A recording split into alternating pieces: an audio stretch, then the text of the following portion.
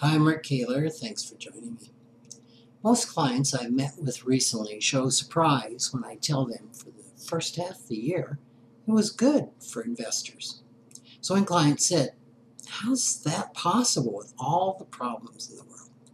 She ticked off the unrest in the Middle East, ISIS, our strained relations with Russia, the instability of North Korea, not to mention the tweeting antics of President Trump and Congress's inability to fix health care or provide tax relief. To her, all these appear to be good reasons for markets to be going down, not up. Her response isn't all that unusual. Most people mistakenly assume that markets rise when there's good news and do poorly when there's turmoil and pessimism. Actually, it's often the opposite. The U.S. stock market has more than tripled in value during the run-up that started in March 2009, when the world as we knew it seemed to be ending. The most recent quarter somehow managed to accelerate the upward trend. We've just experienced the third best first half in terms of U.S. market returns of the 2000s. Still, as good as markets were to investors, economic growth was admittedly meager in the first quarter. The U.S. GDP grew just 1.4% from the beginning of January to the end of March. The S&P 500 index of large company stocks gained 2.4% for the quarter and is up 8% for the first half of 2017. International stocks are finally delivering better returns to our portfolios than U.S. stocks. The broad-based EFA index of companies in developed foreign economies gained 5.03% in the recent quarter, is now up just under 12% for the first half of the calendar 2017. Real estate, as measured by the Wilshire U.S. REIT Index, gained 1.78% during the second quarter, posting a meager 1.82% rise for the year so far. The energy sector, which was a big winner last year, well, it's dragged down returns in 2017.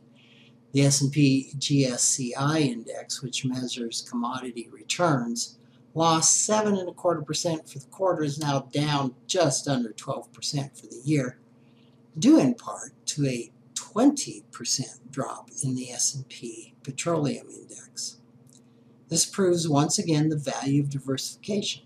Just when you start to question the value of holding a certain investment or wonder why the entire portfolio isn't crowded into that one that's outperforming, the tide turns. If only this were predictable. In the bond markets, longer-term treasury rates haven't budged. That's despite what you might have heard about the Fed raising interest rates. The coupon rates on a 10-year Treasury bond have dropped a bit to stand at 2.3% a year, while the 30-year government bond yields have dropped from the last 3 months from just over 3% to about 2.83%. Now, some good news. The unemployment rate is at near record low of 4.7%, and wages grew at a 2.9 rate in December, the best increase since 2009.